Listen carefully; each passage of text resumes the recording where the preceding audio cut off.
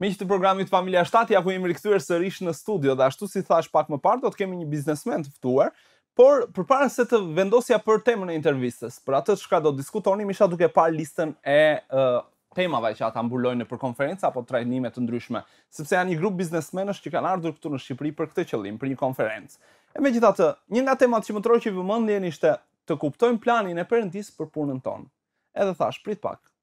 Njerëzit janë të ratuar tani në shtëpi, në divanin e tyre, duke ndjekur televizionin të vështat, edhe as që ju shkon mendja fare për punën. Madje disa të tjerë kanë haruar fare që nesër është ditë pune dhe duhet të rikthehen përsëri rutinës së tyre. E thash, a ja vlen të diskutojmë për këtë? Patjetër që po, sepse duhet të kuptojmë fare qartë se çfarë Zoti ka për punën tonë dhe çfarë plani ka ai për jetën e gjithë secilit. Kështu që për këtë un kam ftuar James Justice, i cili është këtu me ne. Mirë se erdhe James, është kënaqësi të kemi këtu. Tani unë bëra një pasqyrë të kësaj që sapo thash. Ka njerëz që janë në shtëpi edhe nuk duan ta mendojnë fare punën sepse janë të mërzitur me punën e tyre. Ka të tjerë pastaj që e kanë me shumë pasion edhe me shumë dëshirë punën e tyre. Tani mezi presin që të fillojnë javën, edhe mezi presin që të fillojnë punën sepse e duan. Mund ta tregosh pak më shumë në lidhje me këta dy lloj personash, dy lloj tipash, dy lloj karakteresh që shpeshherë i përballim në jetën tonë të përditshme. I think the big issue is if you don't go to work. Çështja është që nëse shkon në punë pa pasur një synim, një domethënie ose një qëllim më të madh se puna, nëse nuk e shikon si thirrje, atëherë synimi bëhet fitim monetar. Sikur nuk ka gjë më të madhe se sa kaq. Shumë herë njerëzit mërziten në punë. Nuk e shohin veten si njëri që bën një punë të rëndësishme. Për shembull, dy punëtorë po ndërtojnë një kishë. Njëri thot, "Unë po shtroj tulla." Kaq bëj. Tjetri thot, "Unë po ndërtoj një katedrale, diçka më të bukur, diçka që t'jap lavdi Perendisë." I dyti e kupton që po përmbush qëllimin e tij. Something that glorifies God, and so they're living out their design. They do the same work, but the perspective of the work. That's exactly right. That's exactly right. And you know, we're called to use our giftedness, our uniqueness, our talents. Pikërisht, ne jemi thirrur të përdorim dhuntit tona, të qenë unik, talentet tona në vendin e punës, sido qoftë shtegu i karrierës. Shumë herë ekzistojnë dy histori në vendin e punës. E përmenda në fakt. Mund t'i quajmë frita e përmbushur dhe billi i mërzitur. Njëri shikon punën si detyrë. Ai e shtyn ditën sa për të thënë që të mbarojë dhe të shkojë në shtëpi. Dhe madje e urren atë punë. Shkon i detyruar. Nuk ka as pak gëzim për punë. Ai nuk ka synim, domethënie apo qëllim për punën. Punon sa për të bërë adetin. So therefore it's just they're just getting through. Someone else sees it as their calling. Dikush tjetër e sheh punën si thirrjen e tij. Ka një qëllim. Për të është kënaqësi të punoj për t'i dhënë lavdi Perëndisë. Ka një gëzim. E konsideron si shërbes ku mund të përdorë dhuntit dhe talentet. Ai beson që është në planin e Perëndisë që të punojmë dhe ka një ndryshim shumë të madh. Njëri është i mërzitur, tjetri është i përmbushur. One's bored, one's fulfilled, content. Ndonjëherë njerëzit pyesin, po mirë, përse të shkojmë në punë? Pse të mos ishte për shembull si në fillim fare, kur Adami dhe Eva i kishte çdo gjë të siguruar edhe nuk i duhej fare të punonte, pse të mos ishte kështu edhe sot? Po Perëndia vendosi që pas rënies së njeriut ai tha, Adami ti duhet punosh tokën që të sigurosh bukën e përditshme për familjen. Cili ishte plani i Perëndisë për punën? If you go back, God's plan for our work Po të shikojmë që nga fillimi, plani i Perëndisë për ne është që të punojmë. Mund të lexoni nga Zanafilla 1, vargu 2. Puna nuk është mallkim.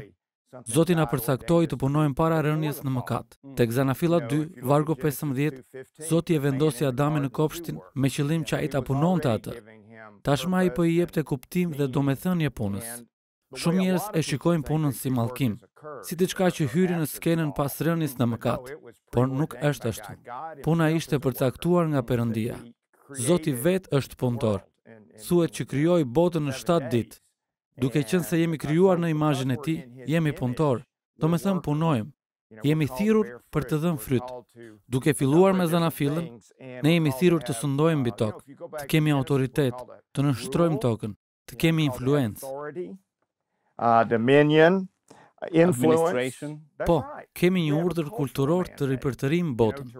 Është një botë e rënë në mëkat, por ne jemi thirrur, si shpëtimtari jon, të shpengojmë atë botë dhe një ditë të rikthehemi në atë kopshtin e Edenit. Do të jetë më shumë se thjesht i pandotur, do të jetë i përsosur, dhe ne do të vazhdojmë të punojmë në kontekstin qiellor. Ekziston një lloj bukurie, kreativiteti dhe zgjuarësie. Atëherë, Zoti është punëtor, ne jemi punëtor. Jemi thirrur të punojmë. Puna nuk është mallkim, por nëse e shikojmë kështu, kjo gjë bën diferencën midis të menduarit për punë si detyrë ose si privilegj. Ka të bëjë me motivim. Në fillim të intervistës Steve na përmendet dy shembuj, Bill edhe Frida, që njëri ishte i kënaqur me punën e vet dhe një tjetër jo dhe aq. Tani duam të përqendrohemi tek këta persona që janë të kënaqur me punën e tyre, që ju e quani fulfilled Frida. Si është të qëndrosh pranë saj? Çfarë ndjesie? Si janë këta persona? Çfarë pozitiviteti, çfarë energjie përcjellin tek të tjerët? Very motivating. Shumë motivuese. Ka një farë gëzimi. Ne jemi thirrur të japim lavdi Perëndis në punën tonë. Kjo na jep motivim të ngrihemi çdo ditë dhe të punojmë me pasion. Ai na ka dhënë aftësitë dhe ne duhet t'i ofrojmë ato aftësi Zotit për qëllimet e Tij, për fridën e përmbushur dhe adhurim. Nuk bëhet fjalë për idhujtari, por puna është një veprim adhurimi ndaj Perëndis. Giving thanks to God, duke i dhënë falënderim Perëndis, duke i dhënë talentet tona unike, kohën tonë. Ti mund të kuptosh vlerën e punës, dhe kjo të drejton tek Perëndia. Është bukur. Më pas ndjen gëzim edhe duke i shërbyer të tjerëve. Kjo i motivon të gjithë përreth teje. Nëse mërzitesh me punën, jeta vet bëhet e mërzitshme. No one wants to be around you. No one wants to be around you. And, in the case of being fulfilled, askush nuk do që të qëndrojë pranë meje. Dhe me që po flasim për temën e të qenit i përmbushur, puna nuk është vetëm një thirrje, por edhe një mënyrë të jetuari. Again, in everyday life, ndonjëherë njerëzit mendojnë që po mirë, meqense puna është plani i Zotit për jetën time, unë nuk e shoh si diçka të mrekullueshme punën që jam duke bërë tani. Ashtu si përmendet ti, mund të jetë një punëtor ndërtimi apo mund të jetë një punëtor i thjeshtë dhe bën një punë të rëndomt, çfarë do. Edhe ai thot, po mirë, çfarë plani ka ose çfarë mendimi ka Zoti për punën që jam duke bërë tani? That's right. I think you have to know what God's designed. Po mendoja se duhet ta dish për çfarë të ka krijuar Zoti. Këtë mund ta dish që në moshë të re. Mbase këtë mund ta mësosh nga vlerësimet akademike. Dhe nganjëherë Zoti thjesht të thërret për punë të ndryshme në periudha të ndryshme të jetës. Mbase puna për të cilën Zoti të ka thirrur është të qenit nën. Mbase misionar ose vullnetar. Nuk është gjithmonë një karrierë ku ti paguhesh. Mund të punosh në mënyra të ndryshme. Nëse punon në ndërtim, për shembull, dhe nuk je i lumtur, nuk je i përmbushur, je mërzitur shumë. Mbase Zoti të ka lënë aty për një kohë të caktuar në mënyrë që të rrit, por më pas do të çojë në një vend tjetër që bën për ty. Zoti na ka krijuar me zotësi të veçantë, me qëllim që të na drejtojë në ato vende ku mund të përdorim aftësitë tona për planet e Tij. Ne jemi të gjithë të ndryshëm dhe ka mënyra të ndryshme se si i drejtojmë njerëzit e Perëndia. Unë mund të mësoj nga aftësitë tuaja unike. Dhe Zoti nuk ua ka dhënë të gjithë njerëzve aftësinë unike që unë kam. Ai nuk na ka dhënë të gjithëve të njëjtat dhunti, talente apo thirrje. Nëse ke dëshirë të jetosh thirrjen tënde, cila do qoftë ajo, qoftë edhe në punë të vështirë, punë të zezë, prap do të gjesh gëzim në të dhe do të gjesh një qëllim në të. Mbase nuk të pëlqen gjithmonë, mbase nuk është e lehtë, por gëzimi vjen nga ai, të cilit po i shërben. Rëndësia më e madhe nuk është çfarë punë bën, por kujt i përket. Kur ti e di që Zoti ka vënë një vul, që do të thotë për këtë të kam thirrur, atëherë ke energji dhe motivim për atë gjë. Do të gjesh një mënyrë se si ta bësh dhe do ta bësh me gëzim, edhe pse mund të jetë monotone. Për aq kohë sa ne nuk jemi duke vjedhur apo jemi duke bërë një punë të ndershme, un kam përshtypjen që Perëndisi i pëlqen puna që jemi duke bërë dhe për këtë të paktën duhet të jemi mirënjohës dhe të kënaqur që kemi të paktën një vend pune. I do. I think so. Po, mendoj se po. Puna mund t'i japë Zotit lavdi, mund të drejtojë njerëzit tek ai, mund të tërheqë të tjerët tek Krishti. Kështu që më pas e konsideron punën si një gjë të shenjtë. Është më shumë se sa detyrë. Njerëzit shohin këtë ndryshim. Dhe është më mirë se sa kur punon. Dhe është më mirë sepse kur punon, Ti ndihmon tërë kulturën dhe tërë sistemin ekonomik. Kur shet një gjë, kjo ka ndikim te klienti, te familja e tij, te familjet e tjera, tek shitësit e tjerë, te kompania. Ti kontribuon në më shumë mënyra thjesht duke shkuar në punë. Zoti e përdor punën për të bekuar shumë njerëz të tjerë në mënyra të ndryshme. Është një gjë shumë e mirë që Zoti na ka dhënë për të bërë. So it's a very good thing that God's given us to do. Shpeshherë mund të ketë edhe njerëz që janë duke na ndjekur tani nga televizioni. Mund të jenë studentë që kanë mbaruar me rezultate relativisht të mira, kanë mbaruar ekonomik apo juridik, edhe këtu në Shqipërinë tonë ndodh shpesh, sepse jemi një vend ende në zhvillim. Edhe ndodh që nuk gjejmë dot pozicion në profesionin që kemi mbaruar shkollën. Edhe shohim shumë sot të rinj, kamarierë për shembull, që kanë mbaruar juridikun apo ekonomikun, punojnë në call centra edhe që kanë bërë një shkollë më të mirë apo një specializim të tillë, edhe ai thotë nuk është kjo, nuk ndjen përmbushje në atë që është duke bërë. A ka në një mënyrë se si mund të gjejmë qëllim në punën që jemi duke bërë, si mund të gjejmë qëllim te puna që jemi duke bërë?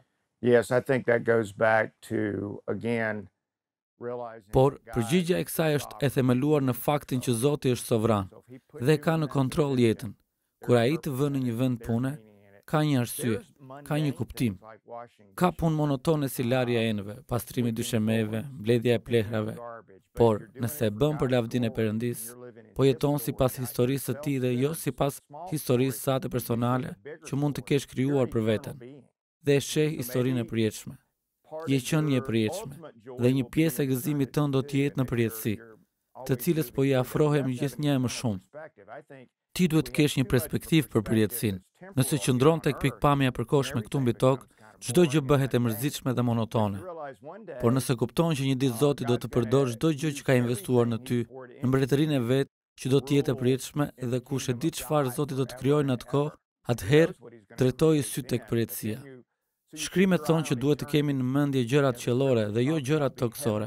Kur je në ato situata monotone, mos haro rrugën që po ndjek drejt përjetësisë. Kjo kalon sa hape mbyll syt. Problemi i kulturës së gjithë botës është që, për shembull, shkolla, në Amerikë shkojmë në shkollë, arsimohemi, martohemi, dhe mezi presim të dalim në pension. Do me thënë, i kemi shpresa tek pensione. Biblia nuk thot gjë për një periudhë jete kur del në pension. Nuk ka gëzim fare në këtë mënyrë jetese. Gjithë ato gjëra janë të përkohshme, mund të jenë të rëndësishme, por janë dytësore. Në fund të fundit, nëse i vendosim shpresat te gjëra toksore, do të kemi një jetë boshe. Shumë njerëz mendojnë që gjërat toksore do t'i bëjnë të lumtur. Nëse i vendosim shpresat tek rrethanat në punë, gëzimi mund të shkatrohet në një moment. Por nëse kemi gëzimin në Zotin, siç thuhet te psalmet, mund të gëzohemi në çdo situatë. Mund të falenderojmë Zotin në çdo çast. Nëse je në një call center, falendero Zotin që ke punë dhe beso që Zoti i ka gjërat në kontroll. Mbas është vetëm për një sezon. Zoti do që të bëjë ty më shumë si Jezusi në karakter. Më shumë se sa të lërë në rehati dhe të japë çdo gjë të përsosur në jetë. Ai ka një plan. Ti duhet ta besosh planin e tij. Të gjithë do të donin të dinin ku do të jemi pas 20 vitesh. Por kjo nuk kërkon besim. Dua t'u them të rinjve, besoni te Zoti me gjithë zemër. Mbështetuni në mençurinë e tij dhe ai do të drejtojë shtigjet tuaja. Ai është sovran.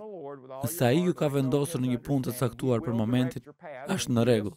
Nëse jeni të papunë aktualisht, prap Zoti ka një qëllim për ju.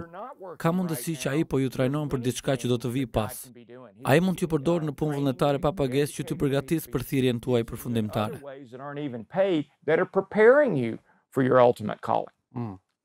Edhe duke qenë se nesër është e hënë dhe një pjesë e mirë do duhet të kthehemi përsëri në vendet e tyre të punës. Ndoshta një mesazh të fundit për ata që nesër do të shkojnë në punë. Si mund të gjejnë gëzim teksa shkojnë në mëngjes? Jo vetëm për faktin që është e hënë, por edhe për faktin që kanë një punë. That's right. A lot of people on Sunday start getting a knot in their stomach. They start getting Po, shumë njerëz fillojnë të mërziten që të diel për faktin se do të kthehemi në punë të hënën. Ata e shohin punën si një gjë që duhet ta adhurojnë gjatë javës, që të kënaqen në fundjavë. Çdo gjë ka të bëjë me qëndrimin dhe fokusin. Për këtë do të punosh nesër. Për çfarë të ka thirrur mbreti i mbretërve dhe Zoti i zotëve? Është një nder dhe privilegj të zgjohesh dhe ta bësh atë gjë. Dhe jo thjesht të shkosh në punë, por edhe të vesh re njerëzit që ke rrotur. Zoti ka një plan që të flasësh me ta, ti ndihmosh ata. But who's around you? Who maybe God's calling you minister to talk to. There may be broken people that are around you that are hurting. Mund të ketë njerëz rrotull që po vuajnë, që janë thyer, që kanë shumë dhimbje. Dhe ti do të jesh personi që Zoti do të përdorë për t'i inkurajuar. Do të bashkëpunosh me ata për problemet e jetës dhe do t'i drejtosh te Zoti. Prandaj kemi shërbesin e vërteta në punë, që njerëzit të kuptojnë që po punojmë për mbretërinë e Perëndisë dhe që ne po zgjerojmë mbretërinë e Perëndisë nëpërmjet punës që bëjmë. We're not just going to a job. We're growing a kingdom that's going to live for eternity. Jo thjesht po shkojmë në punë, por po ndërtojmë një mbretëri që do të qëndrojë në përjetësi. Dhe Zoti mund ta bëjë këtë pa ne, por ka vendosur të na përdorë. Puna është një mundësi për të ndarë Ungjillin dhe për të shërbyer. Ne jemi thirrur të bëjmë dishenjë në mbar botën, të ndajmë Ungjillin. Kjo është një tjetër pikpamje. Nesër unë mund të bëj këto gjëra që janë pjesë e historisë së tij të madhe. Përveç asaj, patjetër që ti dëshiron të përdorësh dhuntitë dhe talentet e tua, por edhe mund të jesh në një sezon ku nuk po i përdor shumë. Prap, qëllimi yt nuk duhet të ndryshojë pavarësisht çfarë pune po bën. Qoftë e mërzitshme, qoftë e përsosur, me rrethana të mira apo të keqe. Nëse gëzimi yt është i bazuar tek rrethanat, do të idhesh andej këndej, do të kesh ankth, frikë, shqetësime, mospërmbushje, pakënaqësi. Shkrimi thotë të kënaqemi në gjithçka, të ngazëllojmë në Zotin në çdo situatë dhe rrethanë. Duhet të kesh një vizion të madh, një vizion për përjetësinë. Duhet të kesh një marrëdhënie personale me Zotin. Të jetosh në prezencën e Tij dhe të marrësh atë prezencën e Zotit me vete kudo që shkon, çdo ditë. You're living in His presence and you bring that presence every day to whatever job you go. Ti je drita që njerëzit shohin. Në fund ata do të kuptojnë diferencën në jetën tënde. Dhe kjo do të jap mundësi të ndash besimin tënd, të japësh shpresë, të dishepullizosh, të zgjerosh mbretërinë, të jesh pjesë e historisë së Zotit për shpengimin e botës. Kjo nuk do të thotë të shkosh në punë kohë dhe të bësh gjëra të kota. Siç e thash, perspektiva ka rëndësi. Perspektiva juaj është një perspektivë toksore, e përkohshme, apo është një perspektivë e shenjtë? A e konsideron një gjë të shenjtë të bërë për Zotin, apo e konsideron të pavlerë punën, sikur nuk ka lidhje me atë që Zoti po bën në botë. E po ti je në shërbim të Zotit. Të gjithë besimtarët janë në shërbim të Zotit. Ne jemi thirrur të punojmë për Zotin, për të mirën e të tjerëve. That's right. James, unë të falenderoj që ishe me ne sot edhe për mesazhet e mrekullueshme që ndave me ne, po gjithashtu edhe për punën që ta shohim atë për mesazhin e mrekullueshëm për punën. Që ta shohim atë si një plan të Perëndisë për jetën tonë dhe si vazhdimsi të asaj që Zoti është duke bërë me jetën e gjithë secilit. Ishte kënaqësi të kishim këtu. Thank you for having me. It's an honor to be here. Miq të programit Familja 7, ishim me James Justice, i cili është presidenti i Truth at Work në Alabama të Shteteve të Bashkuara të Amerikës, i cili na foli pak për planin e Perëndisë për punën e gjithë secilit prej nesh. Unë shpresoj që nga ky moment në vazhdim, pavarësisht punës që jeni duke bërë, të mund ta shihni atë si pjesë të planit të Zotit për jetën e gjithë secilit prej jush. Vazhdoni të qëndroni me Familja 7.